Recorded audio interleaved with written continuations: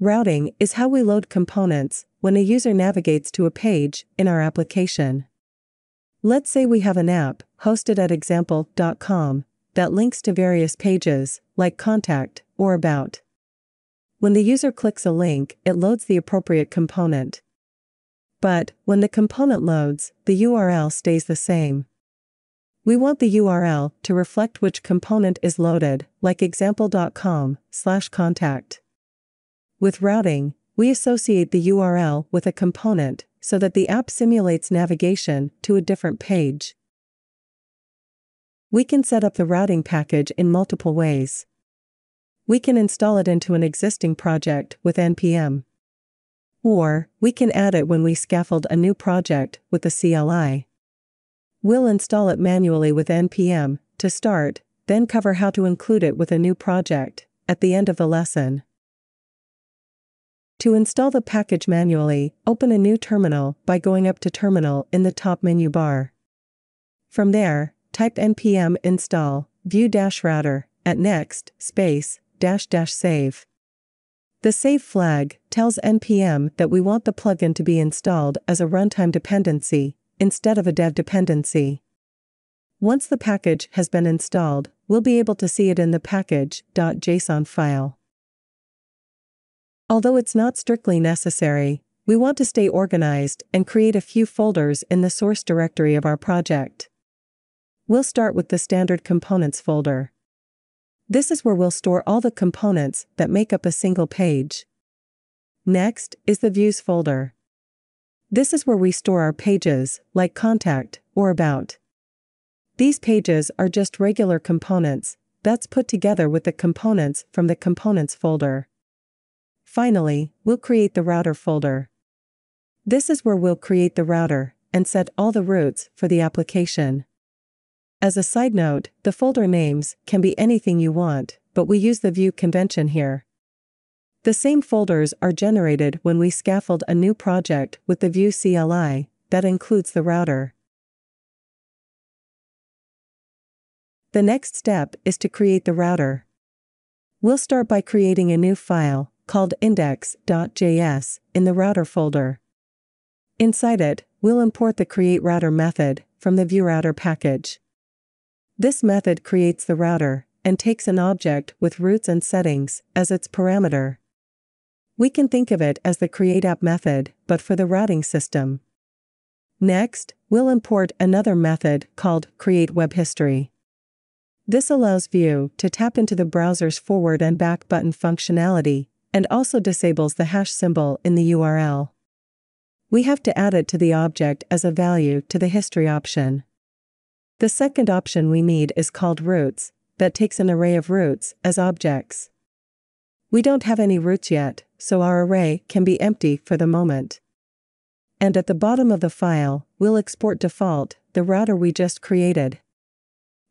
The final step to get the router working is to import it into the main.js file and register it to the app with the use method.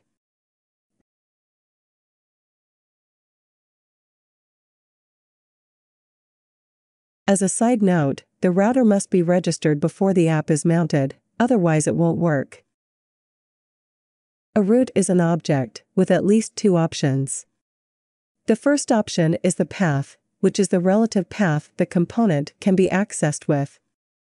For example, if we specify the path as /contact, it will translate into example.com/contact in the URL. The second option is component. This is the page component we want to load when the root's URL is accessed. And, to have access to the page components, we need to import them at the top of the file.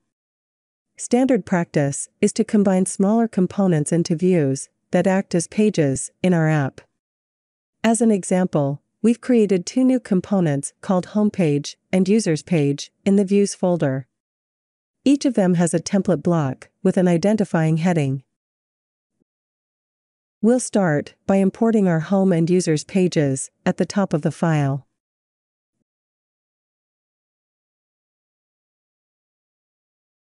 Then, we'll create our first route in the array. We want the homepage component to load when the user visits the application's main page. In that case, we just specify the path as a slash. Next, we'll add the user's page component on the /user path. This is to demonstrate that the path name can be different from the component name, and because we're going to add parameters to it later on. Now that we have some routes set up, we need to tell Vue where to render them. Our first instinct might be to load the components in the root app, then use vf directives to render them. But Vue makes it much easier. Vue has a special component, called the router view, that will handle the entire process for us. All we need to do is include it once in the template block where we want the views to be rendered. As an example, let's add the router view to our root app component. Notice that we don't import the individual views in the config object. In fact, we don't have one at all. We don't need to import them here, because they're already imported in the router's index.js file. The router will handle loading and unloading the views behind the scenes. We don't have to do it manually, like we do with regular components. If we run the example in the browser, we'll see a heading with the text home page, which means our home view was loaded successfully. And if we go to /user in the browser, it will show the user's component. If we want to link to a route, we don't use a regular anchor tag. Vue gives us another custom component called router link. The router link component is an open and close element, and uses the to_prop to specify the route we want to link to. To demonstrate, let's create router links to the home and users pages.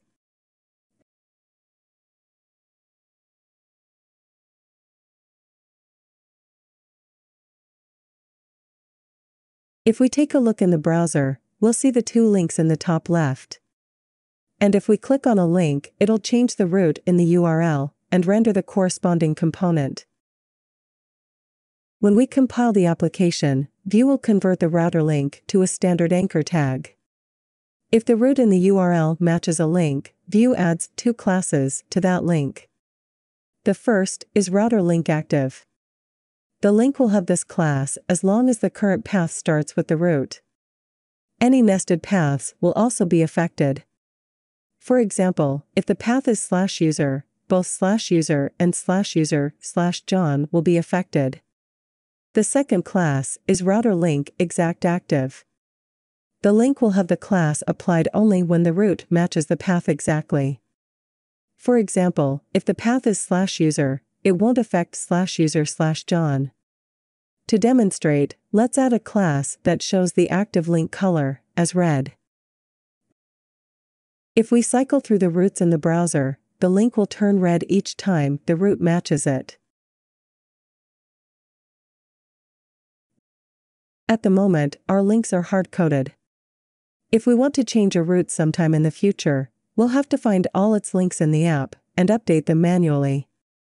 For example, we might decide we want the /contact route to be /contact us. Vue allows us to specify a name option when we define a route. We can then reference that name in an object in the router link, and Vue will automatically connect it to the corresponding path. To demonstrate, let's define a name for each of our routes.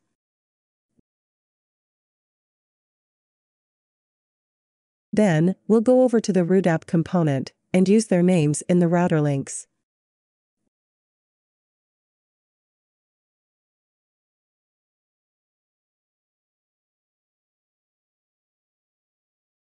When we run the example in the browser and cycle through the links, everything still works as it should.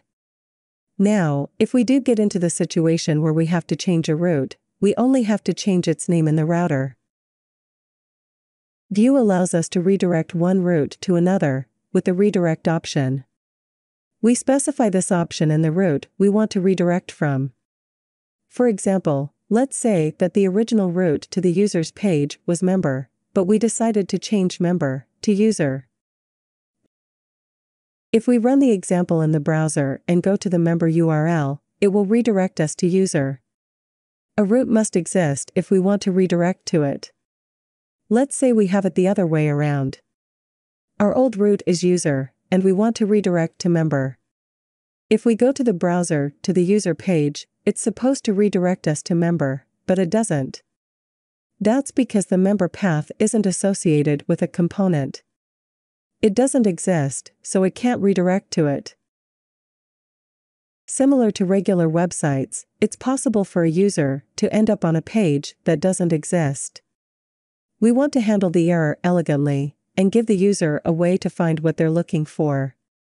Vue makes that easy for us to do with a regular expression that catches all the URLs that isn't defined in the root system.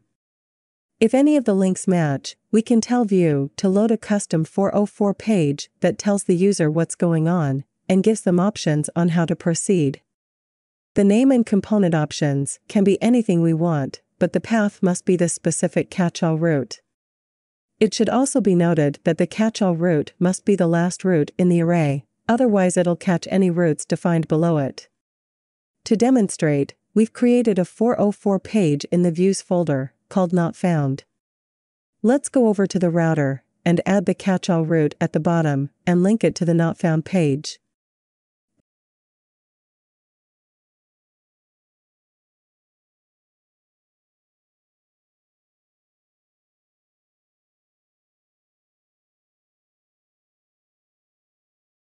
If we go to the browser and change the URL to any root that doesn't exist in our app, we'll see the 404 page.